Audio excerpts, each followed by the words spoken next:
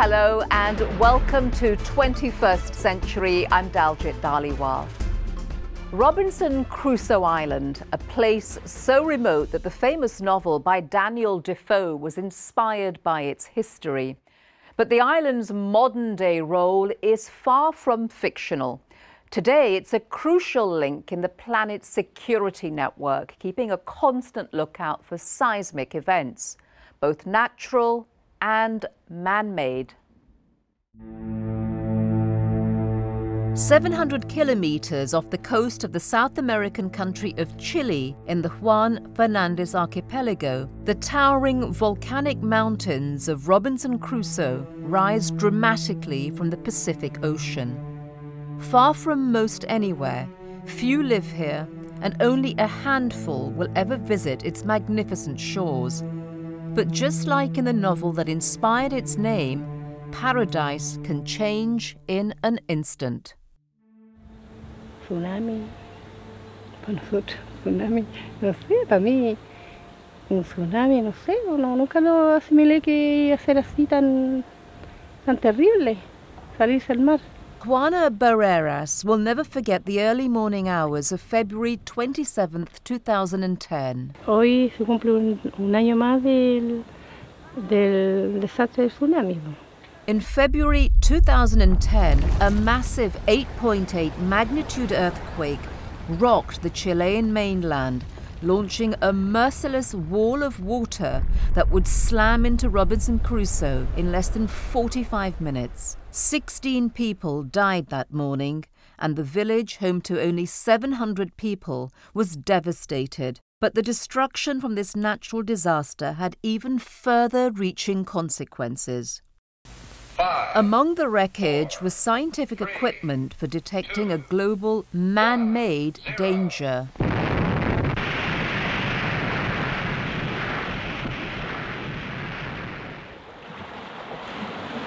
In 2003, the Comprehensive Nuclear Test Ban Treaty Organization, the CTBTO, installed a monitoring station on Robinson Crusoe to detect nuclear testing in the Pacific Ocean.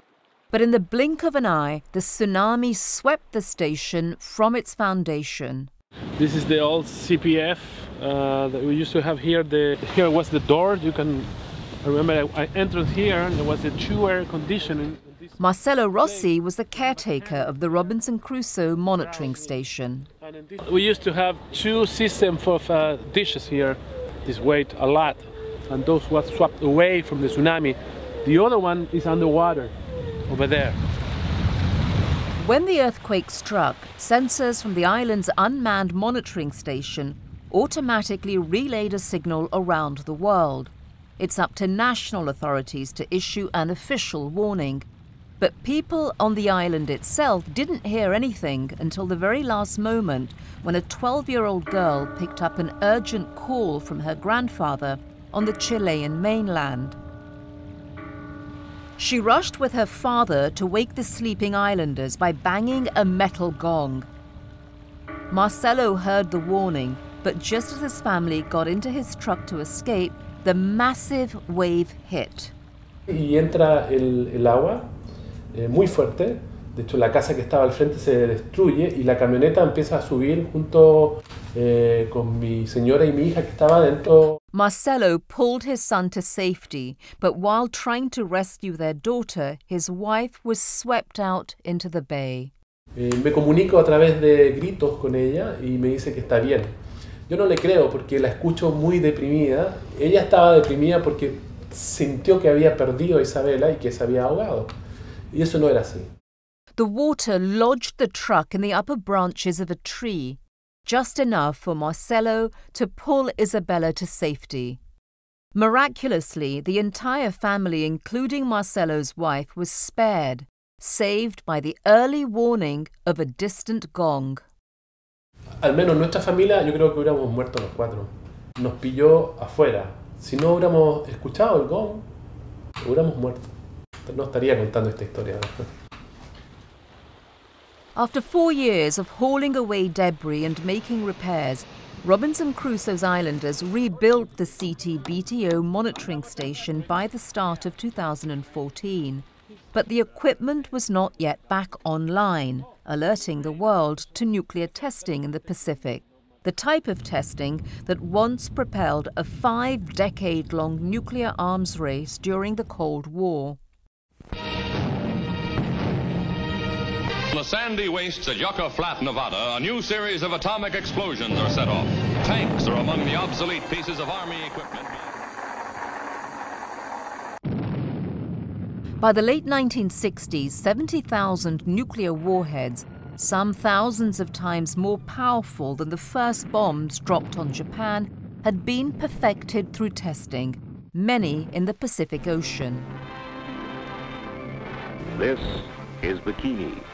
It is here that the military will conduct the tests with the atomic bomb. By the end of the Cold War in the early 90s, more than 2,000 nuclear bombs had been detonated for tests on land, underwater, high in the atmosphere, and underground. Look, nuclear tests have been an issue for a long time. Lucina Zerbo is the executive secretary for the CTBTO. It's important to limit the proliferation of weapons of mass destruction, which goes by testing. And by doing so, we stop newcomers into the field of possessing nuclear weapons. But not only this, we also stop those who have it to not develop more sophisticated nuclear weapons. José Miguel Insulza, Minister of Foreign Affairs of Chile, to sign the treaty. Since 1996, 183 countries have signed the United Nations Comprehensive Nuclear Test Ban Treaty, voluntarily agreeing to stop or never begin the testing of nuclear weapons. A treaty signed in good faith, but verified by hard data. Right now we are at the International Data Center at CTBTO headquarters in Vienna. Georgios Harabalas is responsible for hydroacoustic engineering for CTBTO.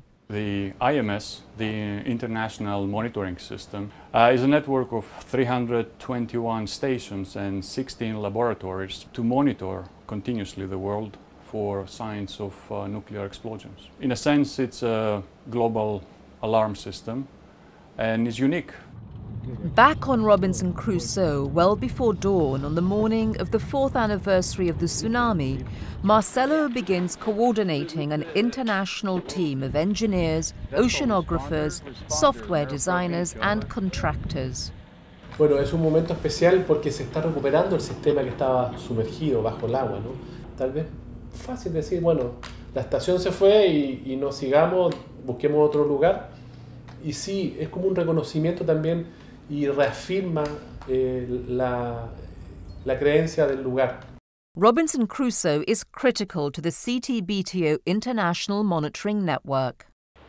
Just offshore, the transcontinental cable ship, the CS Responder, has 6 underwater sensors called hydrophones that are waiting to be deployed underwater 25 kilometers north and south of the island. Resting at a depth where sound travels great distances, the triangulation of these underwater microphones allows the CTBTO to not only detect but pinpoint the exact location of explosions throughout the Pacific Ocean.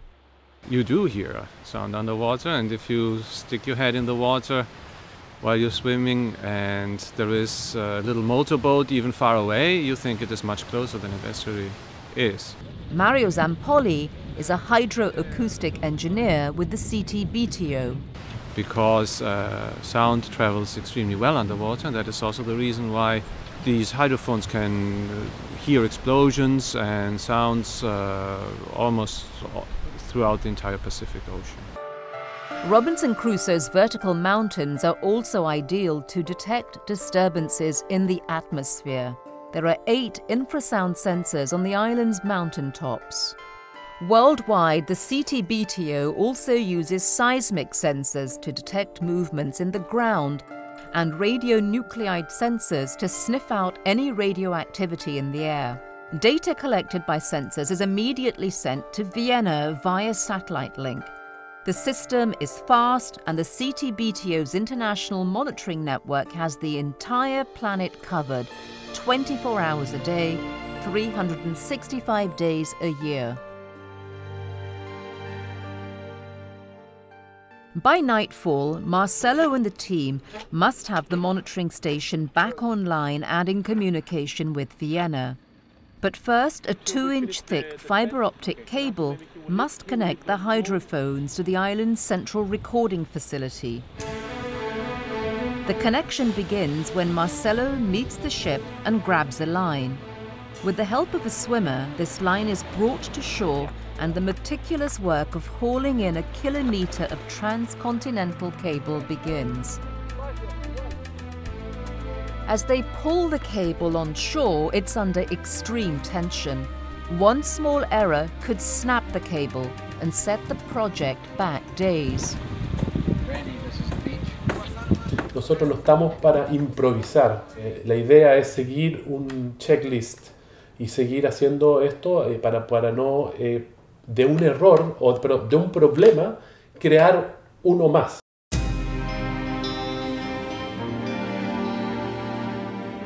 But even this highly skilled team is no match for poor weather. Rain has slowed the project to a crawl, and now the tide has moved out, making it almost impossible to pull in the cast iron split pipe that will protect the cable from human activity near shore. When the tide finally returns at the end of the day, the cable is pulled in. All of this work is ultimately centered around these tiny fiber optic hairs. They are connected and initial tests begin. CRF, this is the cable vault. This is CRF. Okay, everything is checked out. The calibration is complete. Confirmed. The data is immediately received by the CTBTO data center in Vienna via satellite link. Robinson Crusoe is back online. Estamos de vuelta en el sistema de monitoreo mundial. Somos parte nuevamente de eso. Y no solamente para tener un tratado internacional, sino que también puede ayudar para otros lugares del mundo en detectar si es que va o no un tsunami. While Chile works to ensure an early tsunami warning system for its people, the CTBTO International Monitoring System will continue to share its data for a variety of scientific purposes. It can track the fallout of volcanic eruptions, monitor the breakup of Arctic ice sheets, and even follow the migration of whales. And while the Robinson Crusoe station may be monitoring the Pacific once again, the CTBTO global network is still facing its biggest challenge yet. Some countries have yet to give the Test Ban Treaty its full support. The Comprehensive Test Ban Treaty hasn't entered into force yet. 8 countries have yet to ratify the Test Ban Treaty.